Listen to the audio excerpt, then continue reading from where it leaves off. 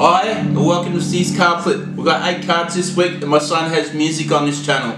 So, thank you for your likes, subscribes, and comments. And this reading is for 7 days after the time you see it, and it's a timeless reading, so anytime you see it, it's applicable. Okay, I'm going to try to do a quick crystal reading before we get started, so we'll see how this goes. If it works, I'll leave it in the video.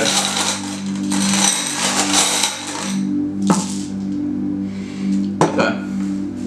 So, your psychic senses are opening, all of them, so that may be something that's happening to you at the moment, so just go with that, and there's nothing to be scared of. There's a need to connect to your heart at the moment.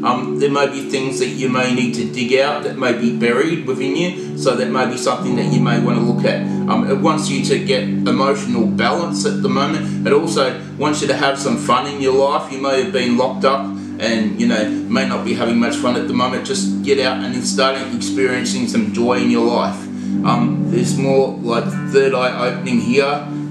There's a need for courage, to take courage in your life, to stand up for yourself and back yourself so you can do what you want to do within yourself in your life. So moving that out of the way, and we'll get on to the reading.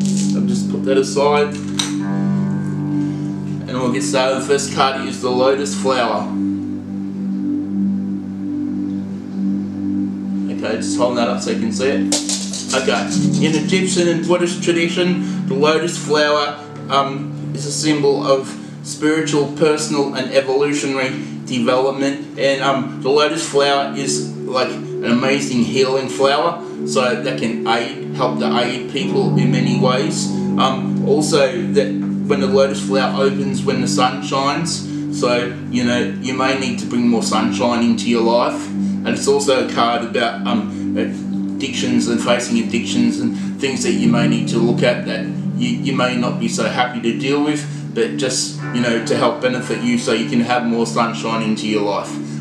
It's just saying, like all things in nature, at the perfect moment that the flower opens. So it's not forced. It just happens naturally. So that might be something that you might want to meditate on. But I'm moving on to my next card. And my next card is Anna Mundi. I think that's how it's said. So I'll just hold that up so you can see that. Okay. So I had a lot of trouble with this card, so I'm just going to interpret it my way. This is all that is. So basically, this is, in my understanding, it is the creator, and it's basically a world where everything's accepted and nothing's rejected. It's just like accept all, reject none. So it's a world of God, or whatever you imagine to be your God, because it's so different with so many different people and religions and countries. But yeah, so that's like a God card where everything's accepted and embraced and nothing's rejected. Like separation is not accepted, because separation and division is not the understandings of what would be known as God. So it wants you to shine your divine light, because it says like you're a divine spark of creation. So it wants you to go out and shine your light out into the world, and obviously make your impact just to make the world a better place. So I'm moving on to my next card. My next card is Ray. So I'll hold that up, I'll put my glasses on so I can read this one.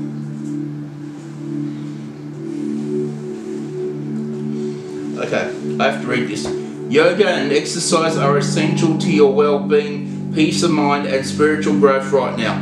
Okay, so with Ray, he's saying that yoga enlarges and opens your chakras. So enlarges and cleanses your chakras. So, and yoga can also quieten your mind, so you can hear the voice of, say your creator, or the angels, or whoever that you feel that you need to hear. But it just gets you in that quiet space, so you can hear the messages from the universe. So, and exercise is something that we need just for physical stamina and activity, and just so we've got the energy, so we can get the projects and things done that we want to do. So it's saying you may not feel that you have the energy, but by doing like exercise or yoga, that you'll be able to get more done in your day, and you'll have more time to do it. And to just take the steps from the guidance that you're given, and to trust your intuition, and to move forward in that way. So moving on to my next card. My next card is Freya, so I hooked that up. I think it says cycles and phases. I haven't read it yet, so.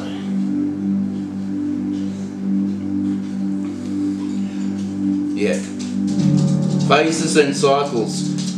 There is a beginning within every ending. Illusions are revealed and released.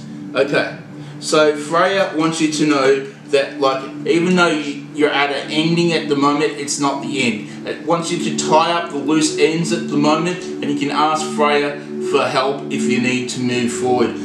You're moving into a new beginning, and this is the exciting time, so she just wants you to tie up the loose ends that you need to tie up in your life, because there's something exciting coming to you in the new beginning. And, you know, as with ends re-ending, there's a new beginning. The cycles continue, it never seems to stop. One cycle moves to the next, to the next, to the next.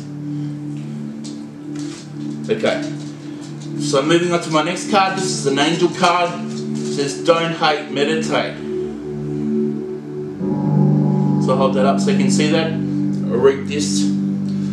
Thank you, angels, for guiding me to love through meditation. Okay, so this is a card that is basically just saying, it's pretty simple. It wants you to connect with your angels or God, and basically the word here is don't hate.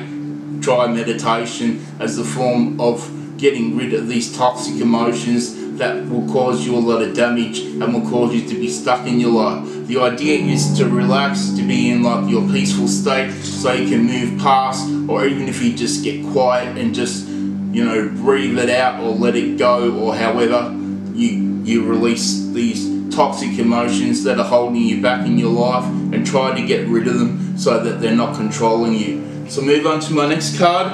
My next card is the Kingfisher, so I'll hold that up so you can see that.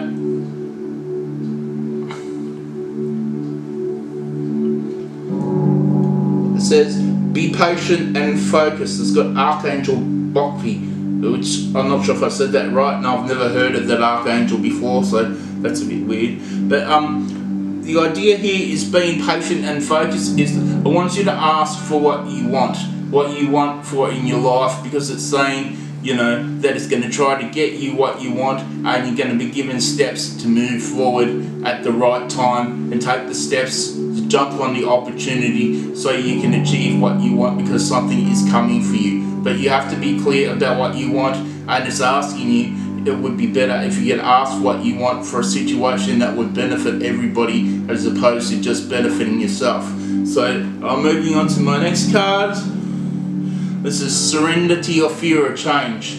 This is from the Power Surrender card, so I'll hold that up so I can see that.